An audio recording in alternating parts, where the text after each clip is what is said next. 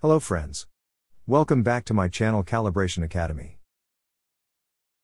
If you are new on this channel, and if you have not subscribed our channel yet, then please subscribe this channel and press bell icon to get notification. And if you want video on some specific topic, please let us know in comment box. This is a short video on how to measure interface of two fluids that have different specific gravities. As you can see, in this example, I'm going to use DPT transmitter for interface level measurement. First of all, I am going to calculate calibration range for this DPT transmitter. To determine calibration range for this transmitter, I will make 4 assumptions. Firstly, let's assume that, at the lower calibrated value or at 4 mA point, the tank is filled with fluid which has low specific gravity. Secondly, let's also assume that, at the upper calibrated value or at 20 mA point, the tank is filled with fluid which has high specific gravity. In addition to this, let's assume that, overall level must be equal to, or higher than low pressure tap. Last but not the least, let's assume that, reference level is always seen by low pressure side. In other words, the reference level must have a constant height and density. Now, let's go to calculation steps. As you can see, when the tank is filled with lighter fluid, the transmitter is at 4 mA, and this is the standard equation to calculate lower range value of this transmitter. In this equation, L is total measured level, which is 100 inch in this example. S2 is specific gravity of lighter fluid in tank, which is 1 in this example.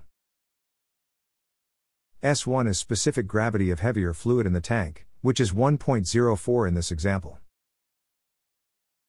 H is the distance between taps, which is 100 inch. SF is the specific gravity of reference leg. In this example, reference leg is filled with glycerin, and its specific gravity is 1.263. Now, put all these values into this equation, and do the simple math calculation. You will get minus 26.3 inches H2O, which is our lower range value for DPT transmitter. In other words, when transmitter reads minus 26.3 inches H2O, the tank is filled with lighter fluid. As you can see, this is the standard equation to calculate upper range value of this transmitter. Now, put all these values into this equation, and do the simple math calculation. When you do math calculation, you will get minus 22.3 inches H2O, which is our upper range value for this transmitter. In other words, when transmitter reads minus 22.3 inches H2O, the tank is filled with heavier fluid. As you can see, this is the standard formula to calculate interface level. In this equation, dP is the present measured differential pressure value after calibration. LCV means lower calibrated value, which is minus 26.3 inches H2O in this example. Span is the difference between upper calibrated value and lower calibrated value, which is 4. L is total measured level, which is 100 inch in this example. To determine where the interface of a mixture of fluids is, let's assume that present transmitter output is 16.7 mA, or present measured differential pressure is minus 23.12 inches H2O.